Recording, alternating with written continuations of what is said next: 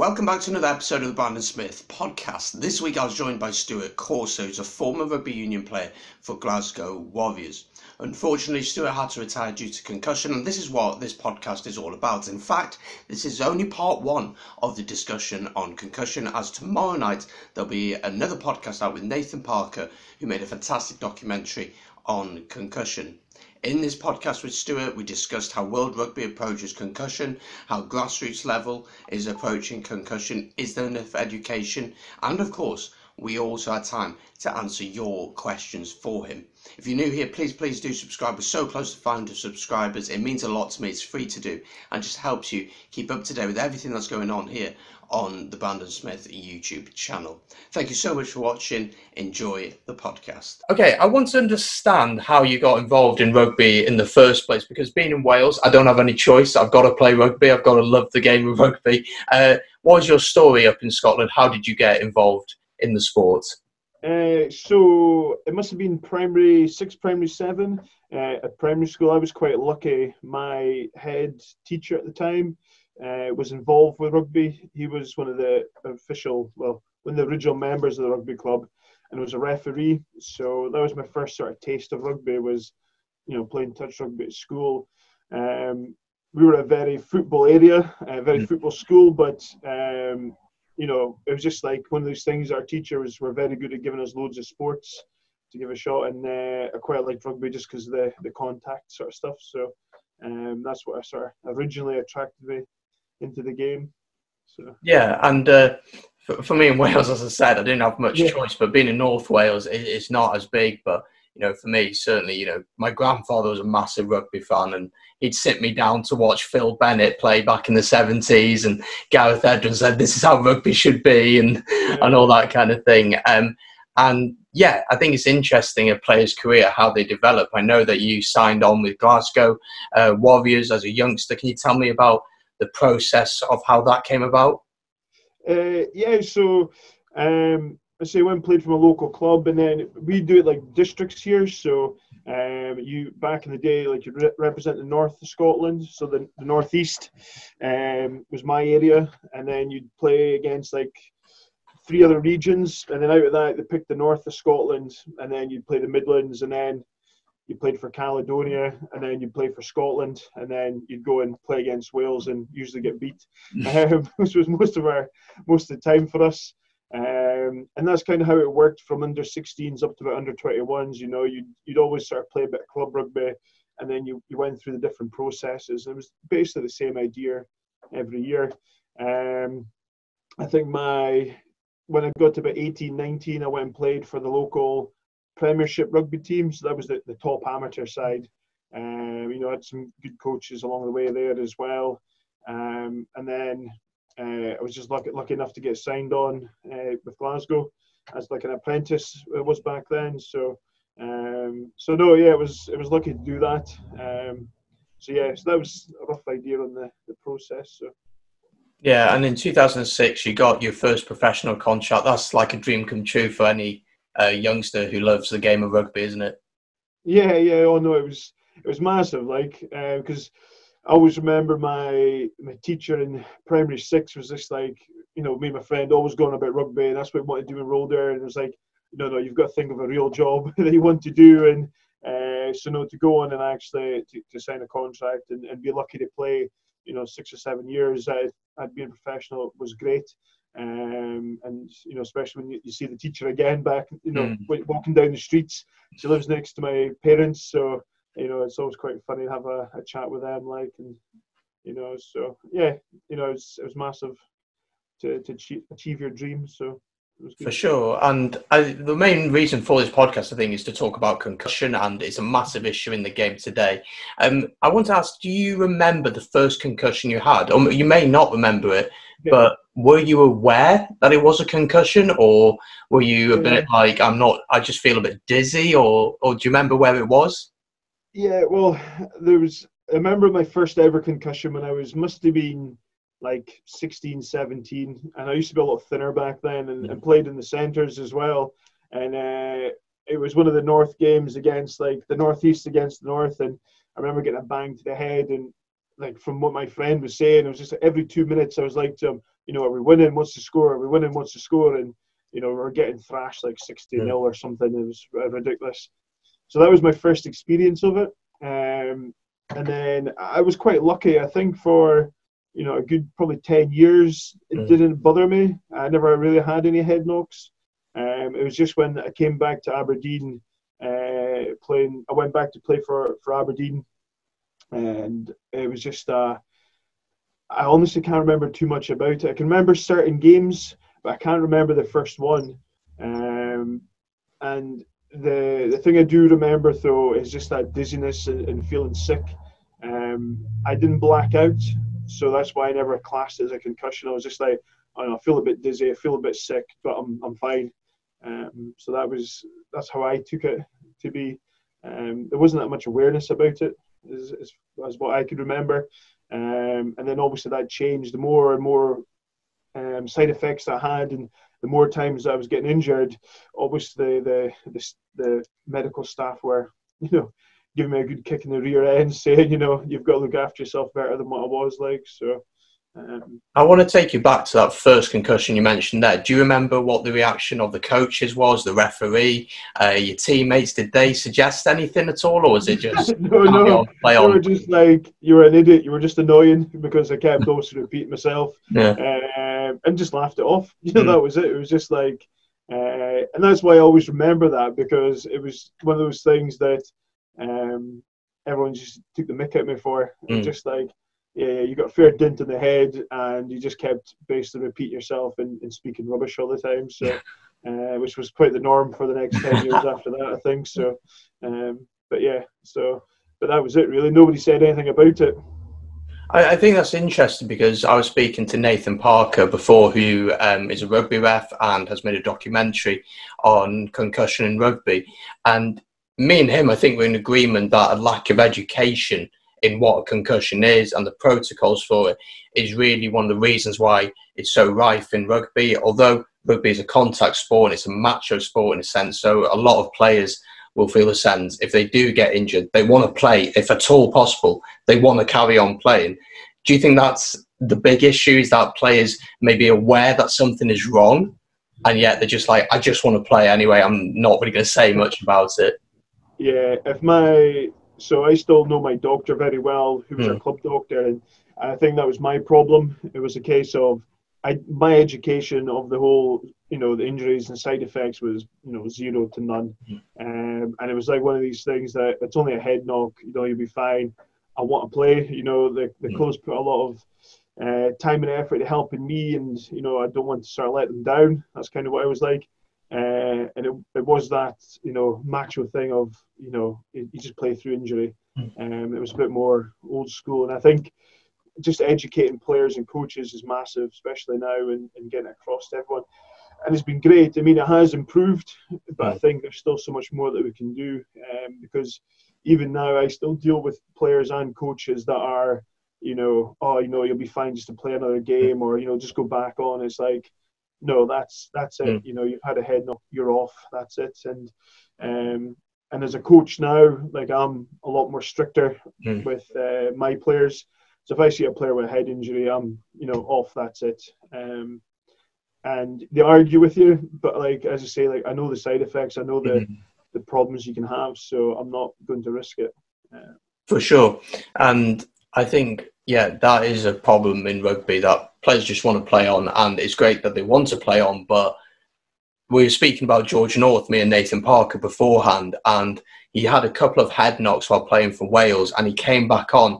And my thoughts on him is that he's had so many head knocks now. What you notice when he plays is he's not comfortable to get on the ball. He hardly runs and comes into the centre at all to get the ball. When he gets the ball, he tends to pass a lot more, and stats back that up. He's just completely lost his confidence, and you do wonder if he had of been taken off properly, said, okay, take a week off, take 2 weeks off, just to get yourself back together, to get your shit sorted, then you can come back on and play later, and that's okay. And at the time, he was a young lad. He's still pretty young now. He's like 26, 27. He's got 80 caps. But the big concern for me, one is that he's not playing great for Wales, but a bigger concern is the long-term effects that are going to have on him, because he's had, what, 6 or 7 concussions, Yeah. 4 or 5 for Wales, couple for Northampton, maybe 1 for the Ospreys.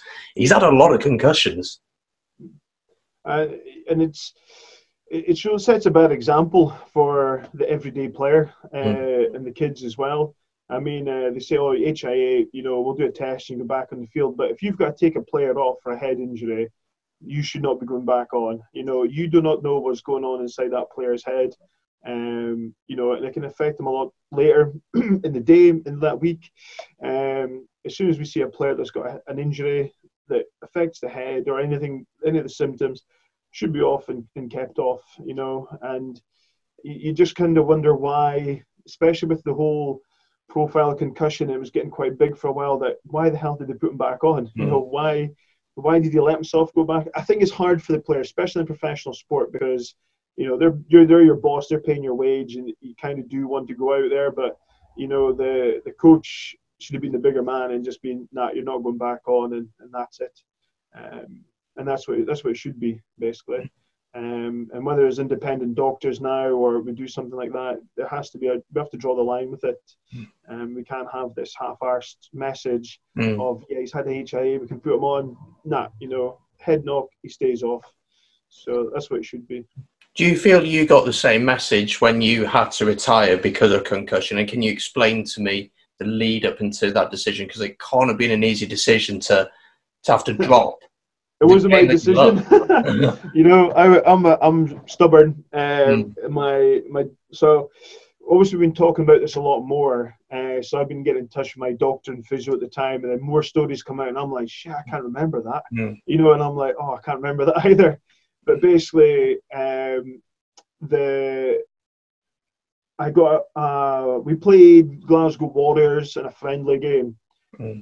This was, I think I'd been off for 6 months. I hadn't played for 6 months, and that was my first game back. And it was a physical game. We were, you know, amateur against a professional side. Physical game, felt fine, got through it, no problems. I'm like, yeah, head's great. Then we played our second preseason game against Kirkcaldy, which was a league below us. Always a, you know, physical game, derby, whatever. And I remember going low for a tackle, and I got the knee across the side of the head, and I can remember bits. I can remember what the guys were telling me, but I remember getting carried by one of the players to the changing room. I remember being violently sick. I remember for like 2 days, I was, you know, lying out of it, basically. At that point, I also went to see a doctor who I got some tests on my head, a scan. And he was Greek, and I always thought it was quite funny because he was so like laughy and jokey, but he was just like, look, you can go and play rugby again. He says, you know, you might get a bang in the head, you might be fine. He says, you know, you might black out, you might get paralysed, or you might die. And he was just so like, he says, we don't know. He says, it's your head. He says, like, we just don't know what can happen. And he says, is it worth that risk? So I mean, that was the big sort of blow of like, you know, you've got to take it serious here. And my doctor and physio at the time was like, you're not insured to play anymore there, so you've said you can't play. That's it, you're done. So yeah, it was kind of taken out of my hands a little bit, because to be perfectly honest, I think, and I have been naughty and played the odd old boys game and stuff every now and again, I would have probably still played. Again, probably just because of, yeah, that's always what I knew. That's always what was brought up, and so to be just told you can't do it anymore was pretty tough. So, but the side effects and all that, you know, the more I look back on it now, I should have probably stopped a lot sooner, or, you know, I should have been a bit more honest with myself and a bit more honest with the medical team and the coaches. So, I mean, I've only got myself to blame. So. I think it's very difficult to stop, though, because growing up, I played a lot of football, and, you know, I wasn't particularly good. Well, I thought I was, but I definitely wasn't.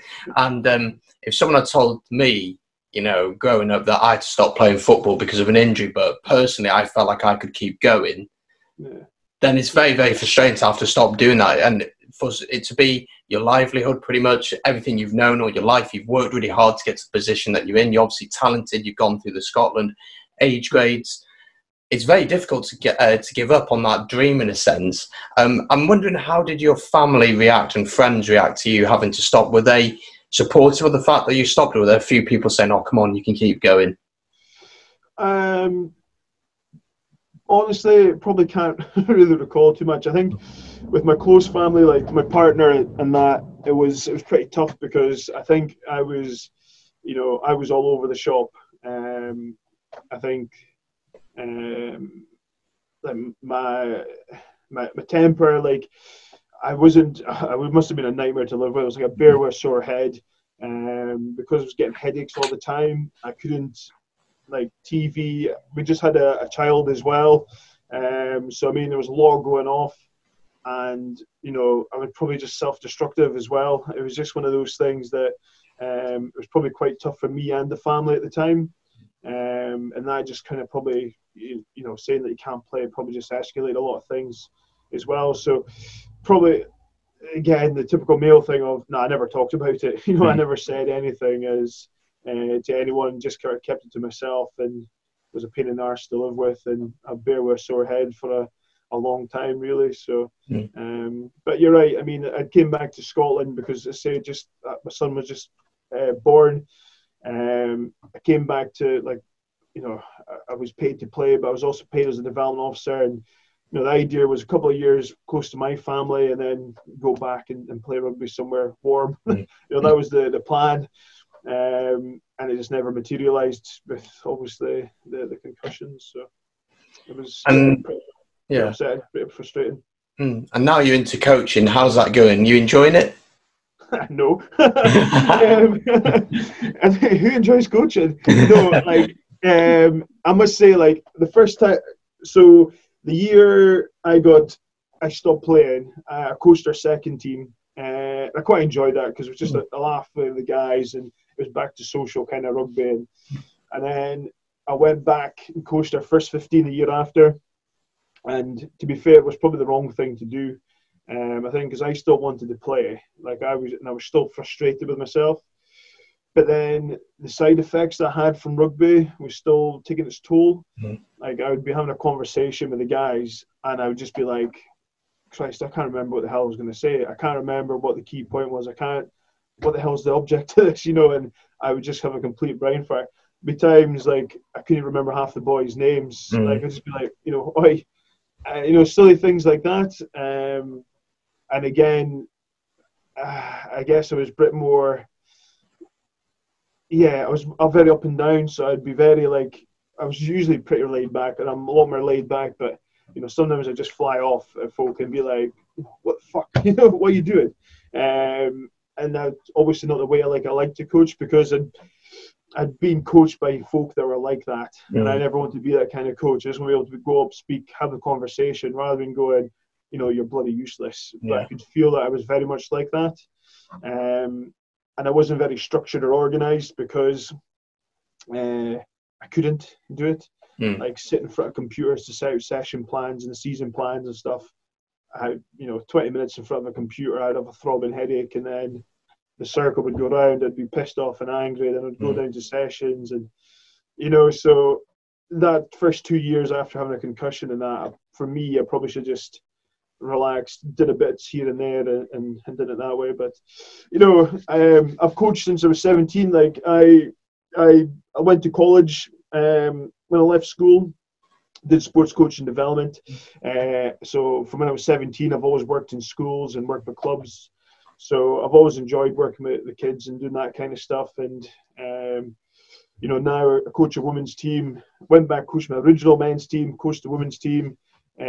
Coached a lot of the local players, the kids guy, and the pathways as well. So the system that I went through, I go back and so I did a bit of coaching for that as well. And so I do enjoy it.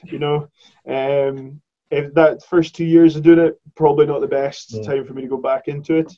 But now that I'm a bit more settled, I know my habits, good routines again. I enjoy it.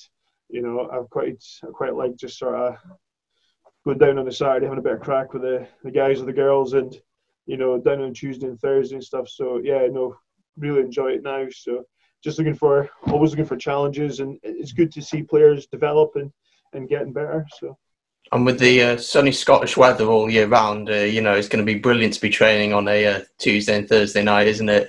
Oh yeah, I love it. I think that was probably one reason why I absolutely hate it. We had a meeting with coaches from the area, and we were like, yeah, we just hate it. Tuesday and a Thursday, if you're down there every single night during the week, it breaks you, because you want to have so much fun with the guys or the girls, and you're in a mud bath, and nobody enjoys it. And I saw, who was it that was in the Scotsman or the Telegraph? Is it Jones? Yeah. Was saying that there should not be no summer rugby and it would ruin the game. And he doesn't go out there and train on a Tuesday and Thursday in the middle of Scotland. How many kids are like, nah, I don't want to do this, and then they'll go to an indoor sport or. So yeah, that's another gripe I have. I think it doesn't necessarily have to be a summer sport, but I think we should shut down. November, December, January, February. I think we could basically call that a day and have a change of it. And so I can wear my shorts all year round. I'll be happy. Yeah, I think that's interesting because I know obviously football's completely different, but the Premier League this year for the first time brought in a winter break, which I thought worked really well. One, gave players a break, which is important, and even at amateur level, these players, there's some big hits in there. It's physically demanding, and giving players a break might be a good idea. And obviously with the weather as well, if it's freezing, you're freezing your nuts off every week. It's not fun. There's no fun in it in the end, and I think that could certainly be something to think about. But as we see now with the lockdown, rugby clubs are not as rich as football clubs, so can they really afford to take that break? Because basically clubs at the minute are just losing money because they're not getting bums on seats. In the Pro 14, realistically, there aren't that many fans at grounds, especially here in Wales. So I don't know how much money they're really losing. But if you're looking at the Gallagher Premiership, where a lot of the teams are getting 10 to 15,000 every week, they're losing a lot of money for sure. Yeah. It is tough. It's, as you say, like, you want the clubs to survive, and it just shows you like. The whole COVID thing is totally showing us that rugby is not a professional sport, really. We are still so far behind in terms of like football and a lot of other professional sports, and and then it's all about the player welfare and all that as well, I guess. If you think that if the weather was better, you're going to have more fans hopefully turning up with their family. I go into Murrayfield sometimes in November or February, and it's absolutely Baltic, and the kids are freezing. They just don't want to be there. They don't go back. If you've got fine weather, get the kids along, make it a bit more of a party atmosphere. People want to drink more, barbecues or whatever, more food. You might not have as many games, but then if you're getting fuller crowds, it's another way to maybe look at it. But I think clubs have got to stop being rugby clubs. We've got to be businesses. So just trying to get rugby clubs to think of other ways to get incomes.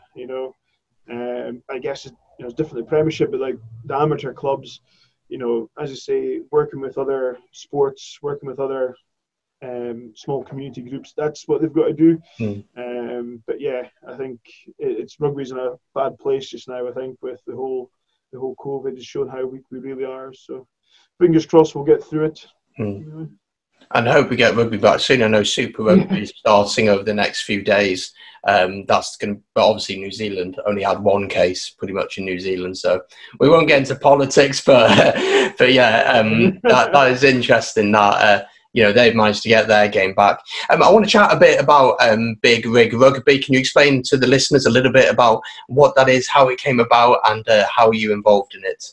Yeah, so I've always done bits and bobs in camps and that, and then so again, like a lot of the unions, there was a lot of cuts in like development officers and that kind of stuff, and clubs couldn't afford to take on full-time staff, so kind of just set up Big Rig Rugby just to help clubs, so they didn't have to employ anyone. It was a case of, right, okay, you've got a budget, you've got a target where you want to hit the schools and stuff, and we'll come in and deliver to the community and help you with that.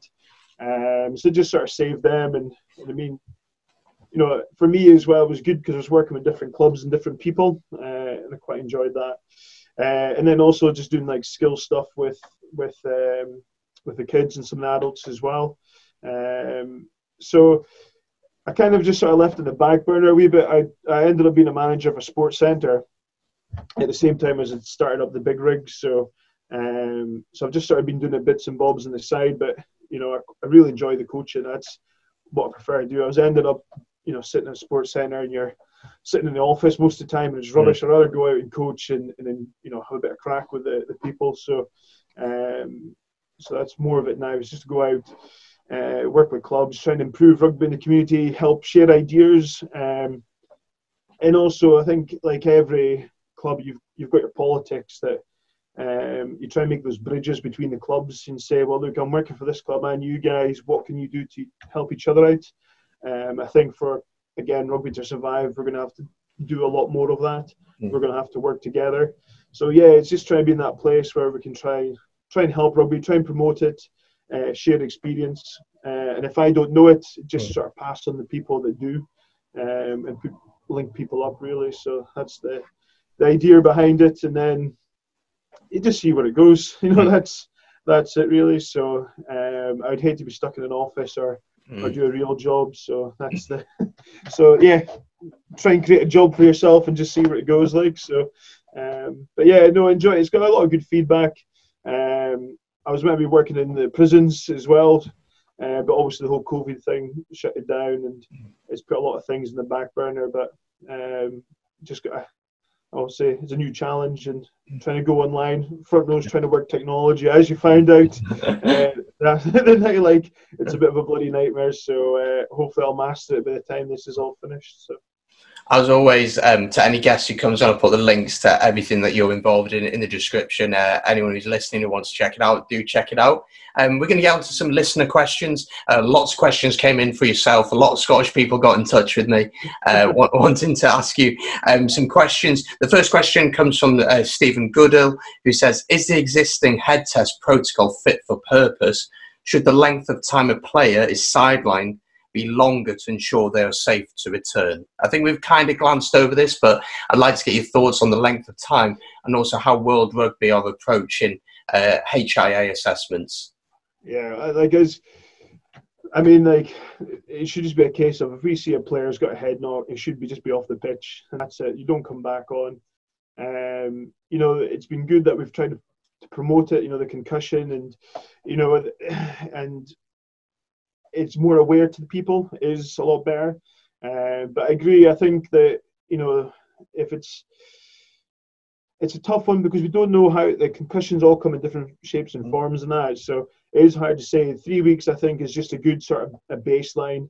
But it's about getting the honesty from the player. I think that's the massive one.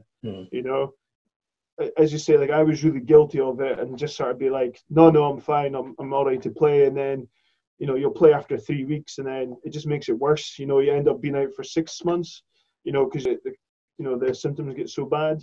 So I think 3 weeks is right, but we need to get the honesty from the players. The players shouldn't just be like, oh no, I've got a bit of a sore head still, but I'll be fine. I can play. It should be a case of, nah, mate, that's another week.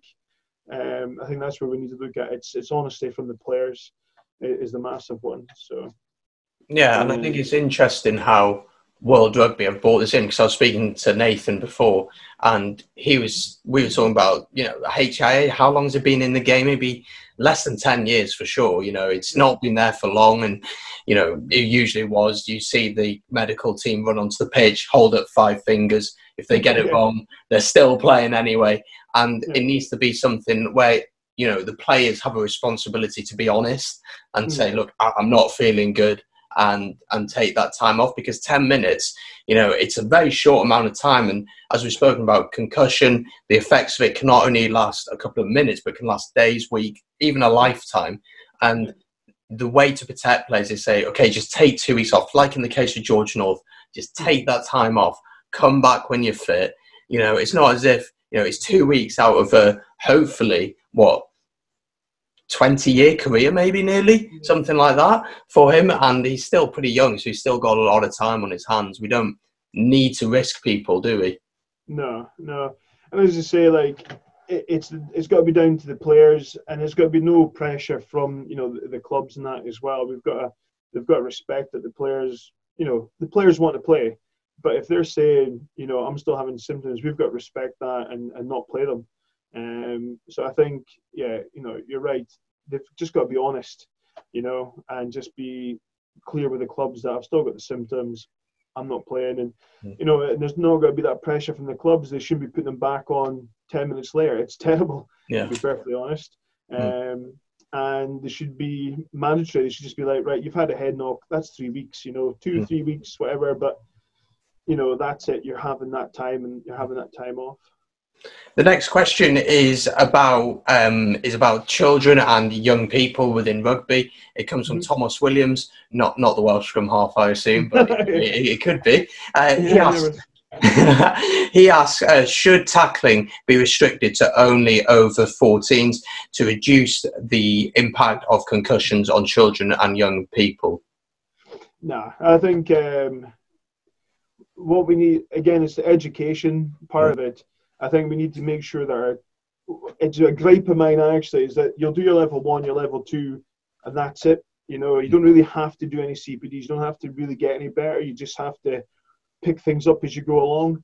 And I think it's very important that, if you were in a work environment, you have to keep getting better all the time to make sure you keep your job.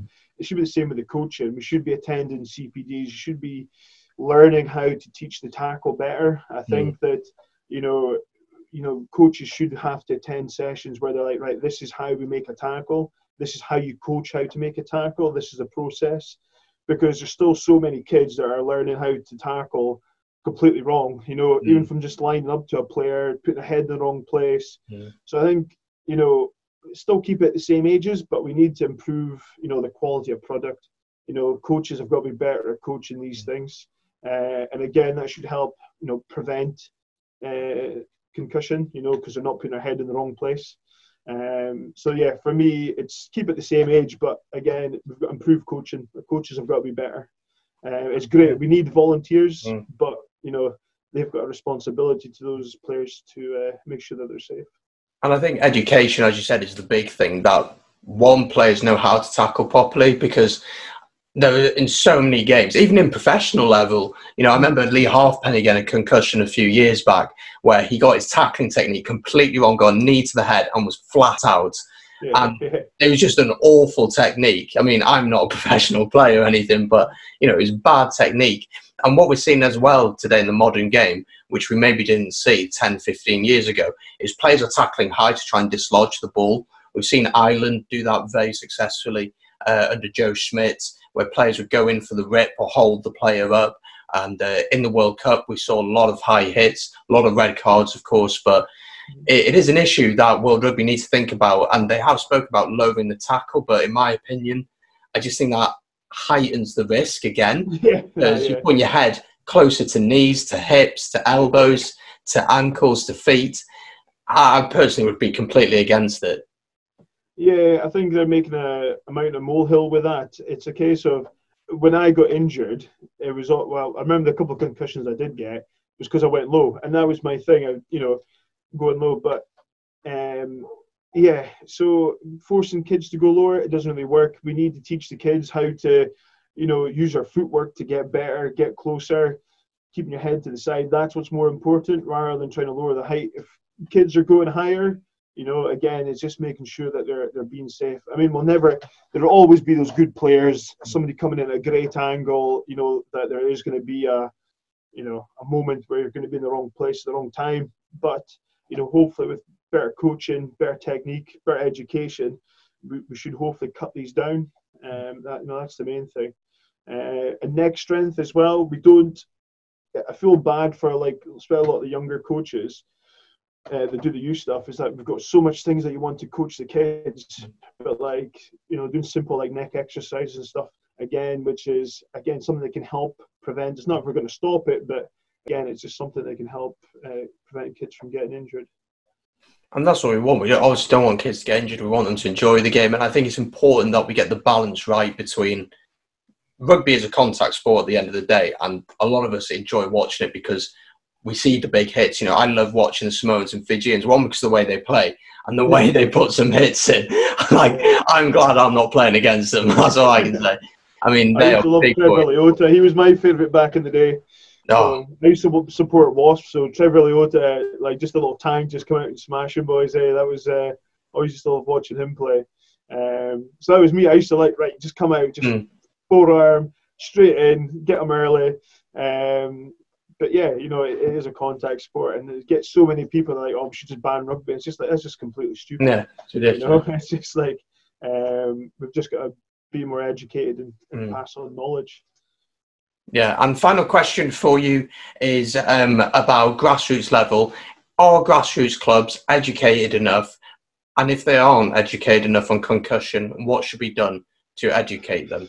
I mean, Scottish rugby is quite good. We've got like a rugby right program. So it used to be delivered by the SRU staff, and then now you have to do it online. So basically, you know, you're a coach, you have to read everything, you know, tick the boxes, the right answers. So, you know, there's a big focus on concussions for a few years and child protection and that. So it is there, but whether people choose to actually read it and listen to it is a different thing.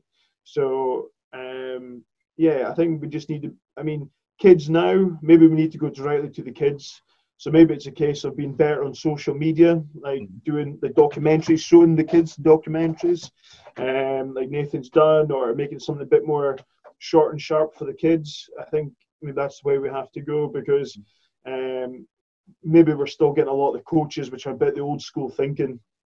So maybe we have to cut them out and say to the kids, look, this is what you've got to look for, and how we do that is, you know, social media is probably the way forward on that aspect.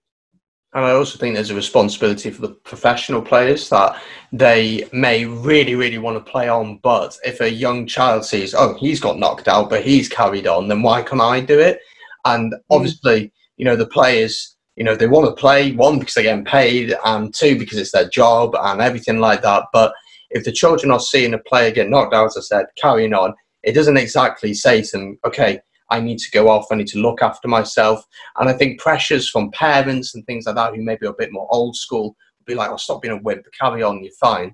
It is not the way to go, because, you know, we've seen so many players, you know, retire and then having really bad brain problems and issues around that, memory and, you know, dementia and things like that. And we've seen the links. I think Shane Williams did a really good documentary as well on it and highlighted the issues. And basically, one of the doctor said, it's like boxing, you know, it's like being punched in the head every week, and that's the impact that it's having on your body.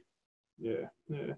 No, definitely. I think it's got to start from the top with the professionals. As you say, like we monkey see, monkey do. I mean, Johnny Wilkinson, he kicked all the kids used to stand like he did, you know, out the back door. Sonny Bill Williams, God, he does that, I'll do that. Oh, George North got a head knock and he goes back on the field. That's fine, I can do that as well. And, you know, we've got a responsibility as professional players to make sure that we're setting good examples. And, you know, even if it annoys their clubs or coaches, they've got to be the bigger person and be like, nah. Because, I mean, all the information's there. We've seen what's happening now that, you know, there's no excuses. So I think, say, start from the top, probably educate the kids as well, you know, the social media thing, and then hopefully somewhere in the middle we'll get there.